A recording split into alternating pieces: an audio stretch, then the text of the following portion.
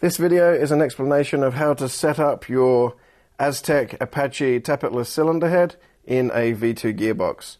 As you can see here, we have an APACHE out of the gearbox. We have a lightly assembled gearbox that we are using purely for explanation purposes.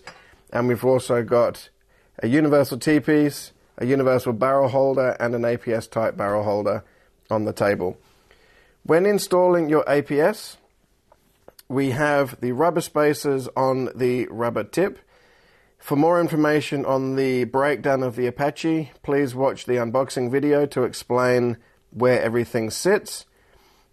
In this video, I'm going to explain how to determine how long your nozzle needs to be for a good seal. Two things that happen with the APACHE. If your nozzle is too short, it will have an FPS loss from being too short and having a big air leak. And it may also induce double feeding of gels. If your nozzle is too long, it will also cause an FPS drop because it will deform the rubber nozzle and more than likely have an FPS drop causing damage to the nozzle. So to determine your length, what we want to do is take our fixed APACHE and set it so that it is at its maximum length, like this one here. As you can see, this one ejects forward, whereas out of the box, it is already in its lower position. So to do that, we'll take our APACHE, just pop it out of the cylinder, and unscrew the top cap. Pull it all apart, as it is. Normally, as you would have seen, the spring sits on the top, which has the nozzle pushed down into its low position. To get our maximum length setting, we want to put our spring underneath our nozzle so that it pushes our nozzle all the way out. To do that, put your nozzle back in your top cap, spring under it, kind of put it upside down and screw it back together, compressing the spring, wind it down, snug it down on the O-ring so it's nice and firm, and now we have it in its most forward position. Sit that back in your cylinder.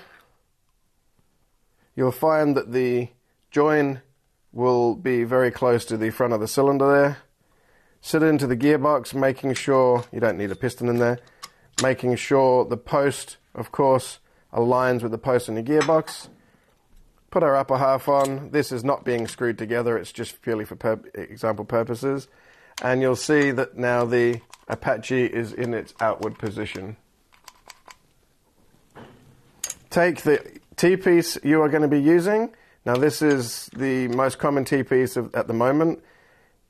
Aluminium T-piece, and you'll see as it slides over the top, it does hit the APACHE before it bottoms out on the gearbox. So at this point here, I have about 1.5 millimeter, if not 2 millimeters of compression, which is too much. That's already got our nozzle stuck in there.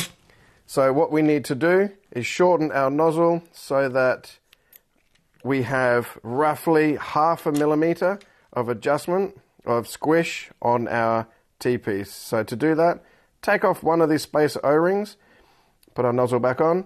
We have found that 3 O-rings is the perfect depth for the red T-piece, because as you can see here, we have about 0.5 millimeter of compression, which allows our rubber to seal in the T-piece but not get damaged.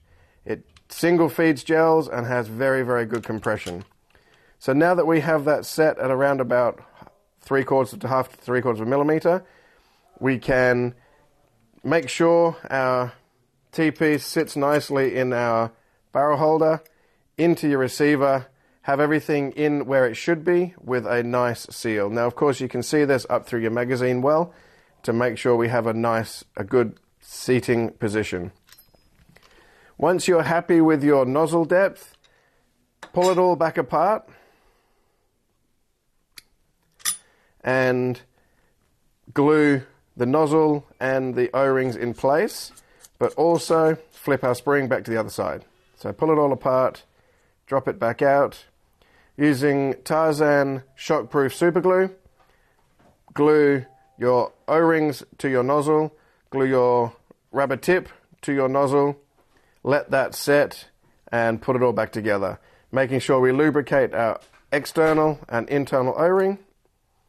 Now we do have our silicone oils. We do recommend the 1000 CST for all seals within gearboxes. This is a 2000, so please ignore that.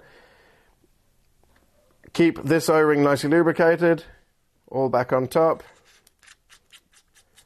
Snug it down nice and tight. Glue your O-rings and your tip back in place. Back into the gearbox.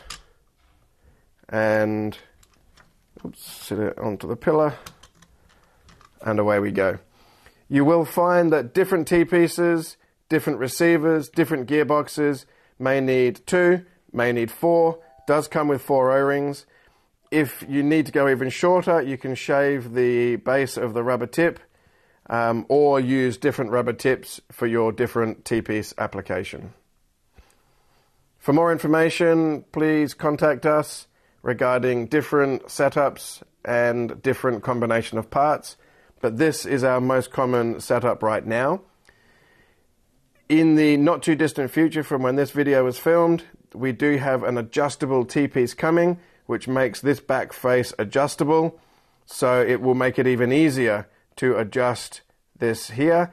You can bring this back cap out that 0.5 millimeter to get the perfect stroke of your tappet or your nozzle, to get the perfect alignment of your magazine, and will also suit smaller pistol caliber carbine style magazines such as an ARP and PX9. Thank you very much. I hope that helps.